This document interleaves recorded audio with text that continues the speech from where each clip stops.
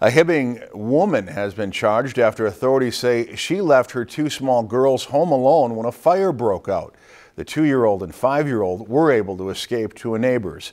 A criminal complaint says the older girl said her younger sister was playing with the stove when some papers on top of it caught fire Tuesday evening. 24-year-old Kenyan Shemikia Pertit faces 2 counts of child endangerment and 2 counts of child neglect. Prosecutors say she left the girls alone when she went to work and had been gone for 5 hours before the fire. A complaint says she told authorities she had to leave the girls because she could not find a sitter. If you've enjoyed this segment of Lakeland News, please consider making a tax-deductible contribution to Lakeland Public Television.